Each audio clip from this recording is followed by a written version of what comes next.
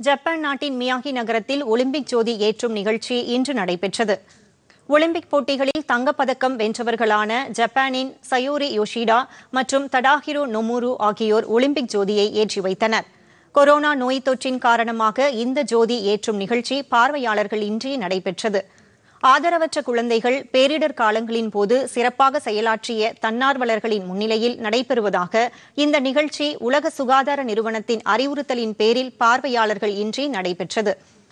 முன்னதாக ஒலிம்பிக் ஜோதி சிறப்பு விமானம் மூலம் ஜப்பானின் மியாகி நகரத்திற்கு கொண்டுவரப்பட்டது குறிப்பிடத்தக்கது.